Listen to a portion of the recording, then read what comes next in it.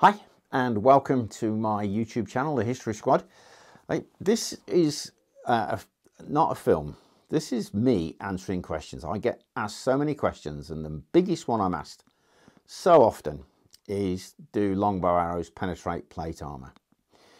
And I've done lots of experiments. I've done lots of shooting at armour and the arrows bounce off or shatter.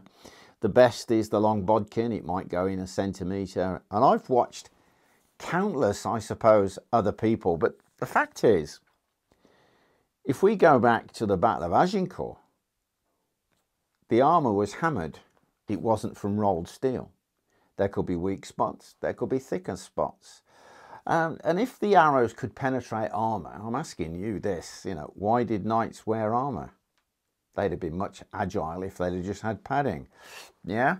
So it's this business, isn't it? And if you look at Agincourt, wooden stakes in the ground for the cavalry.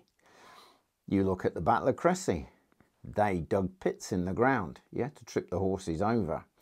So as far as I can make out, for everything I've read and I've looked at, is forget this question. Did longbow arrows penetrate plate armour? In my opinion, no. Right? As a general rule, no. And lots of the modern tests, it's modern steel, it's modern bows, modern arrows. We're trying to recreate it. But let's go back in time. There are stories, for instance, of shattered arrows causing damage. You look at Henry V when he was the young Prince of Wales. It was part of an arrow that went straight through his cheek because he got his visor up instead of it being down. If it had been down, it would have deflected the arrowhead. Oh, there's a clue. Yeah. And also, I've got a couple of stories, and I want you, if you can, my loyal followers, if you've heard these stories, can you tell me?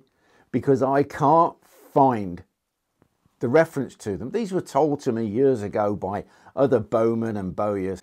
The one is, we were discussing about the effectiveness of longbow arrows. I don't know the war. It could be 100 Years' War. It could be the War of the Roses. A knight in front of his men has raised his arm and is about to do this, I suppose, when an arrow has hit him here. Bang, right in the joint. And he can't get his arm down. He's been led back through his men. They've had to take off his vambrace and a whole lot and refit it. And when he comes back, his troops are gone and the battle's virtually over. Is that a true story? I'd love to know, because it's one that's locked in since my Warwick Castle days.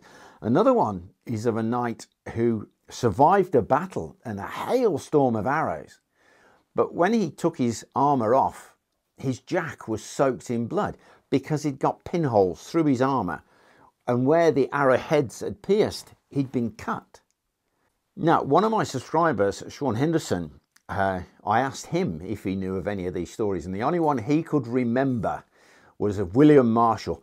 William Marshall, probably the greatest knight ever, one of my faves, who'd been at a joust tournament, and he'd won, but he couldn't claim the prize because he'd been battered around the head, the great helm, so much that it was jammed. And whilst they were giving the ceremony of, here it is, the great knight, he'd got an armourer banging the helmet trying to get it into shape so he could simply get it off.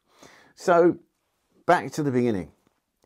If you want my opinion, arrows, medieval times, they can dent armour, they can make pinholes. But unless there's a weak spot, I doubt, hand on heart, that longbow arrows could penetrate armour. So thank you very much to all my subscribers. Keep the questions coming in and I will send you the answers, and I don't mind you disagreeing, because this is a great forum. I'm actually learning some things from other people. So thanks for listening. Give us a thumbs up, subscribe if you're not already subscribing, and ding that bell. Thank you very much.